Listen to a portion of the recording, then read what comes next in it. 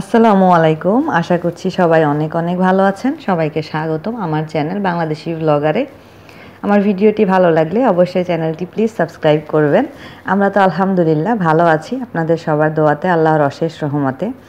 আজকে হলো মালয়েশিয়ার মাছের বাজার দিয়ে আমার ভিডিওটা শুরু করছি। এই ভিডিওটা আপনাদের ভাইয়া আপনাদের জন্য করে নিয়ে এসেছে। আজকে সকালবেলা তোষানের বাবা, তোষানের বাবা, তোষানের দাদা এই যে মাছের বাজারে গিয়েছিল। এটা হলো আমাদের বাসা থেকে প্রায় ড্রাইভিং ডিস্টেন্স 6 থেকে 7 মিনিট দূরত্বে। এটা হলো চৌকিট বলে একটা জায়গা আছে, ওইখানে আর কি মাছের বাজারটা প্রতিদিন সকালবেলায় বসে। তো এর আগেও তোষানের বাবা গিয়েছিল, এখান থেকে মাছ কিনে নিয়ে এসেছে। তো আমার কাছে এই মাছের বাজারটা খুব ভালো লেগেছে, কারণ এখানে একদম ফ্রেশ মাছগুলোই পাওয়া যায়। এই যে চিংড়ি মাছটা দেখুন কি সুন্দর কালারফুল। তো অনেক রকমের মাছই কিনে নিয়ে এসেছে, 2 রকমের চিংড়ি, একটা বড় চিংড়ি, একটা ছোট চিংড়ি, তারপরে হলো লাল তেলাপিয়া, পাঙ্গাস, গরুর মাংস, এগুলো সব বাজার করে নিয়ে এসেছে আর কি। আমার আশেপাশে যে সুপার শপগুলো আছে ওইগুলোতে আমি মাছ পাই, কিন্তু আসলে আমি ফ্রেশ মাছটা আশেপাশের সুপার শপগুলোতে পাই না, কারণ ওইখানে ফ্রোজেন থাকে, গন্ধ লাগে। এমনিতেই ফ্রোজেন, তার মধ্যে ফ্রিজে এনে যদি রেখে 2-3 দিন খাই তাহলে পরে মাছগুলো আর একদম খাওয়া যায় না। তো এইখান থেকে মাছ নিয়ে আসলে একদম ফ্রেশ মাছটাই আমি পাচ্ছি। তো অনেকে মাছের বাজার বা সবজি বাজার বা মার্কেট দেখতে পছন্দ করে, তো এই কারণে আমি তোষানের বাবাকে বললাম একটু ভিডিও করে নিয়ে এসো। অনেকের মধ্যে আমিও আছি, আমিও দেখতে পছন্দ করি। তো এই যে দেখুন স্কুইড, এটা স্কুইড না সরি, এটা পাতা মাছ বলে মনে হয়, স্কুইডও আছে এখানে। তো এই যে এগুলো পিস পিস করে কেটে রেখেছে, এগুলো পিস হিসাবে কিনতে হবে আর কি। তো অনেক অনেক রকমের মাছ আছে, কাঁকড়া আছে, সামুদ্রিক মাছগুলো আছে, এই যে মাগুর মাছ কেটে রেখেছে। তো এটা সুবিধা, এখানে মাছ কিনলে আপনাকে কেটে দিচ্ছে। এটা অবশ্য বাংলাদেশেও এখন দেয়, সুন্দর কেটে টেটে দেয়, তাই কাটার আর ঝামেলা করতে হয় না। এই মাছটা খুব সুন্দর কালার, লম্বা একদম ছুরি মাছের মতো। তারপরে এখানে কিন্তু শুধু মাছ না, মাংস আছে, যেমন মুরগি, হাঁস, তারপরে হলো গরু, তারপরে হলো খাসি, তারপরে গরুর মাথা, পাটা, মোটামুটি সবই এখানে পাওয়া যায়। তো গরুও মাংস প্রায় 3 কেজির মতো নিয়ে এসেছে। আবার গরুর মাংসগুলো কিন্তু আপনার সাইজ অনুযায়ী পিস পিস করে কেটে দিবে। তো গরুর মাংসটা একদম ফ্রেশ না, হালকা ফ্রোজেন। পার কেজি পড়েছে 20 রিঙ্গিত, মানে 400 টাকা মতো বাংলাদেশি টাকায়। তো আমার কাছে মনে হয়েছে যে দামটাও রিজনেবল, কারণ এখানে যে বড় চিংড়িগুলো নিয়ে আসা হয়েছে, এই চিংড়িগুলো আমি নর্মাল সুপার শপে দেখি 50 থেকে 60 রিঙ্গিত কেজি, মানে বাংলাদেশি টাকায় প্রায় 1000 থেকে 1200 টাকা কেজি। কিন্তু এখানে 30 থেকে 35 টাকার মধ্যেই, মানে 600 থেকে 700 টাকার মধ্যেই কেজি হিসাবে পাওয়া যায়। আসলে এটা পাইকারি বাজার বলা যেতে পারে, এই কারণে এখানে দামটাও অনেক অনেক কম। তো ভালো জিনিস যদি কম দামে পাই তাহলে তো অবশ্যই সেখান থেকে কেনাটাই বেটার আমি মনে করি আর কি।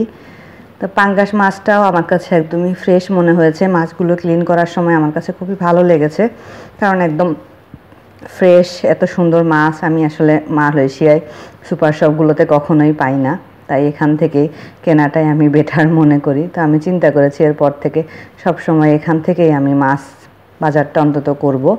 একটু কষ্ট হোক, যাই হোক, সকালবেলা তোষানের বাবাকে পাঠিয়ে দিব।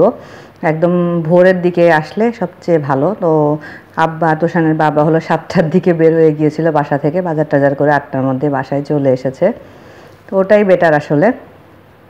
এখানে রোস্টের জন্য মুরগি পাওয়া যায়, মানে দেশি মুরগি টাইপের আর কি। ওগুলো দেশি না, আমাদের বাংলাদেশি না, কিন্তু দেশি টাইপের। এই যে দেখুন এখানে সব নাম দিয়ে কেজিটা লেখা আছে, আর কত টাকা কেজি সেটাও লেখা আছে। মালয়েশিয়ান ভাষা আর কি, একটু কষ্ট করে ট্রান্সলেট করে পড়ে নিতে হবে। তো এখন আমি আপনাদের সাথে একটা রেসিপি শেয়ার করব। আব্বা হলো ছোট চিংড়ি খেতে চেয়েছে কচুর মুখি দিয়ে। তো এই যে ছোট চিংড়ি মাছগুলো সব সুন্দর করে ক্লিন করে ফ্রিজে ঢুকিয়ে রেখেছি। তো আর হলো মা রান্না শুরু করে দিয়েছে, কড়াইতে তেল দিয়ে তার মধ্যে পেঁয়াজ কুচি, কাঁচামরিচ দিয়ে দিয়েছে। এখন এটাকে একটু ভালো করে ফ্রাই করে নিতে হবে। এই যে কচুর মুখি, যদিও আমি কচুর শাক ছাড়া কচুর আর কোনো কিছুই খাই না, তো সবাই খাবে, সমস্যা নেই। মার রেসিপিটা শেয়ার করছি আপনাদের সাথে। পেঁয়াজগুলো নেড়ে চেড়ে হালকা যখন ব্রাউন কালার হয়ে আসবে, এই পর্যায়ে দিয়ে দিতে হবে হলো রসুন বাটা। আদা চা চামচ পরিমাণ দিয়েছে মা, আর পেঁয়াজ বাটা দিয়েছে 1 চা চামচ পরিমাণ। দিয়ে ভালোভাবে একটু নেড়ে চেড়ে মশলাটা একটু কষিয়ে নিতে হবে। মশলাটা যখন কষানো হয়ে যাবে, এই পর্যায়ে মা দিয়ে দিচ্ছে হলুদ গুঁড়ো 1/2 চা চামচ পরিমাণ। দিয়ে দিচ্ছে মরিচ গুঁড়ো, ঝালটা স্বাদ অনুযায়ী, যেহেতু কাঁচা মরিচ দেওয়া হয়েছে একটু বুঝে দিতে হবে। আর দিয়ে দেওয়া হচ্ছে হলো জিরা গুঁড়ো, এখানে ধনিয়া গুঁড়ো মা ইউজ করেনি। আর এই পর্যায়ে মা দিয়ে দিচ্ছে মশলার সবচেয়ে বড় উপকরণ যেটা, সেটা হলো লবণ স্বাদের জন্য। মশলাটা একটু কষিয়ে চিংড়িগুলো ফার্স্টে দিয়ে দেওয়া হলো মশলার মধ্যে।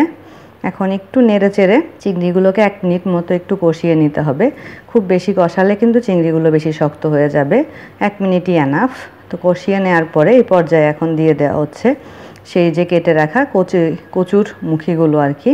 তো এটা দিয়ে একটু নেড়ে চেড়ে ভালোভাবে একটু কষিয়ে নিতে হবে।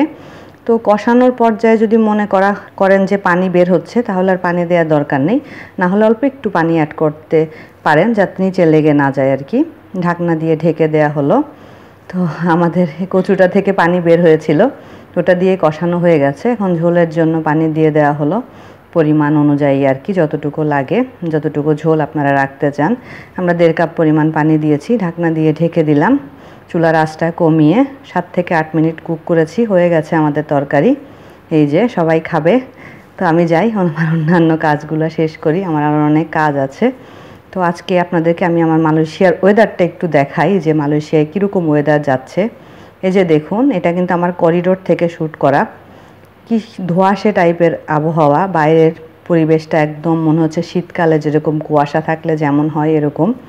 এটা আসলে ওই যে বলেছিলাম একটা পলিউশন চলছে, ইন্দোনেশিয়ায় আগুন লেগেছে, সেটার প্রভাবটা মালয়েশিয়া তারপরে সিঙ্গাপুর এসব দেশেও ভালোই পড়েছে। তো এই ওয়েদারটা খুবই খারাপ। এই ওয়েদারে স্কুল বন্ধ থাকে, আর খুব রিস্কি থাকে, সাবধানে চলাফেরা করতে হয়, মাস্ক পরে বাইরে যেতে হয়। তো যাই হোক, এটা আমার বারান্দার ভিউ আর কি। আমার বারান্দা থেকে সব কিছু ক্লিয়ার দেখা যায়, কিন্তু আজকের ওয়েদার খুবই খারাপ, ক্লিয়ার দেখা যাচ্ছে না। সবাই দোয়া করবেন খুব তাড়াতাড়ি যেন এই আবহাওয়াটা কেটে যায়, কারণ এটা সবার জন্যই খুবই ক্ষতিকর। তো ঠিক আছে, তাহলে এখনকার মতো ক্যামেরা অফ করছি। তো দেখলেন বাইরের আবহাওয়াটা কেমন ছিল। খাওয়া দাওয়া করার পরে হলো মানে আমি ঘুমিয়েছিলাম একটু, ঘুমের মধ্যে আওয়াজ পেলাম যে বাইরে প্রচণ্ড বৃষ্টি হচ্ছে। তুষান কিন্তু এখন আমার পাশে ঘুমাচ্ছে। তো বৃষ্টির কারণে ওয়েদারটা অনেকাংশে ভালো হয়েছে, বৃষ্টি হলে ভালো। তুষানের বাবা বাইরে থেকে এসে বলছিল যে বাইরে নাকি ধোঁয়ার গন্ধ আসছে। তো ইন্দোনেশিয়াতে তো আসলে প্রায় এরকম হয়। ইন্দোনেশিয়ার বালিতে অনেক সুপ্ত আগ্নেয়গিরি আছে, ওগুলো মাঝে মধ্যে জেগে ওঠে। একবার আমার ভাইয়া বলেছিলাম মনে হয় কোনো একটা ব্লগে, ইন্দোনেশিয়ার বালিতে ঘুরতে এসে আগ্নেয়গিরি জেগে উঠেছিল, পরে সব ফ্লাইট অফ ছিল। ভাইয়া অনেক কষ্ট করে মালয়েশিয়া এসেছিল এবার, মানে খুবই কষ্ট হয়েছিল। তো এবারের ওয়েদারটা এরকম, একদম এরকম এত সিরিয়াস ওয়েদার আমি মালয়েশিয়া আসার পরে এখনো পর্যন্ত দেখিনি। এই ফার্স্ট টাইম এরকম ওয়েদার দেখছি।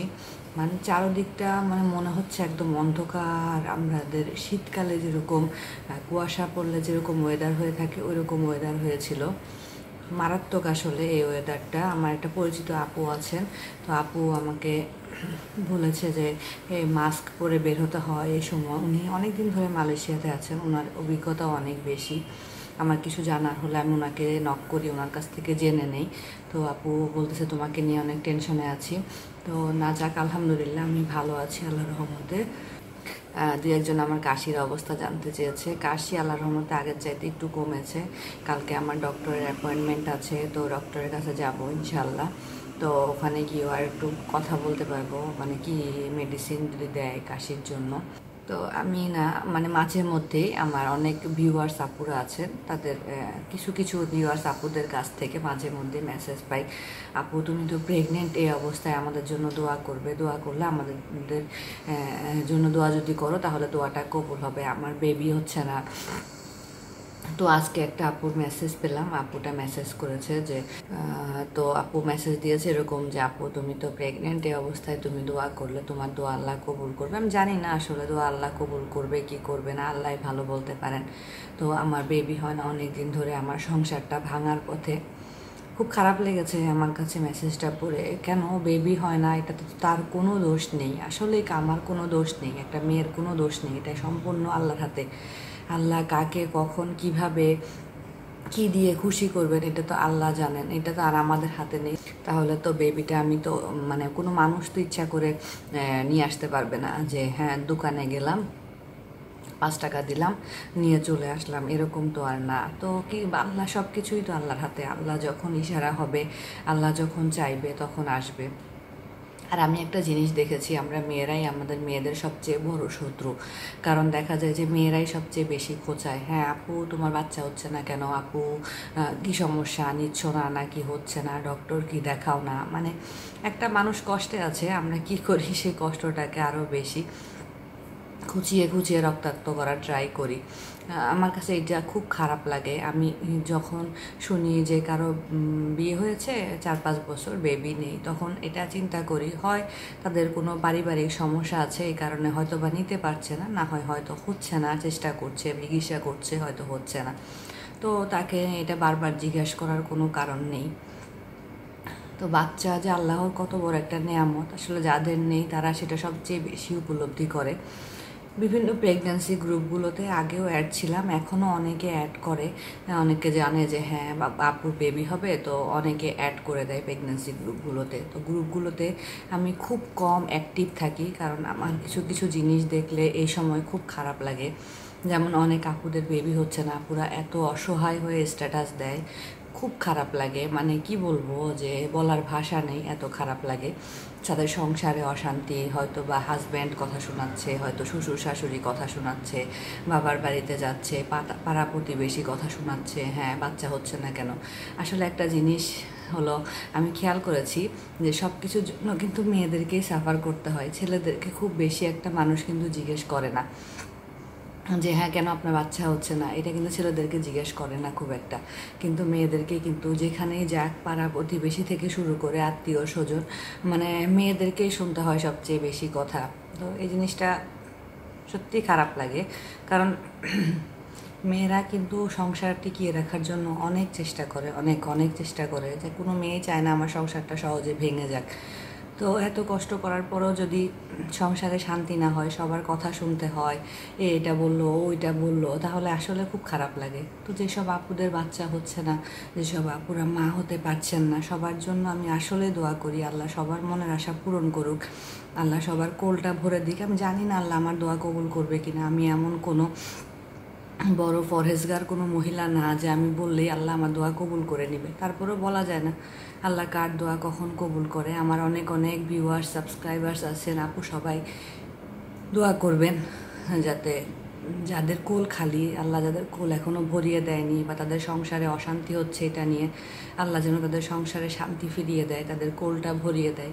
আসুন আমরা সবাই দোয়া করি তাদের জন্য। হলো এতগুলো মানুষের একজনের না একজনের দোয়া তো ইনশাআল্লাহ আল্লাহ অবশ্যই কবুল করবেন, কারণ আল্লাহ মহান, আল্লাহ কখনোই কাউকে ফিরিয়ে দেন না, যতটুকু জানি। হয়তো ধৈর্যের পরীক্ষা নেন, আর আল্লাহ এইসব বান্দাদেরই পরীক্ষা নেন যারা আল্লাহর খুব প্রিয় বান্দা।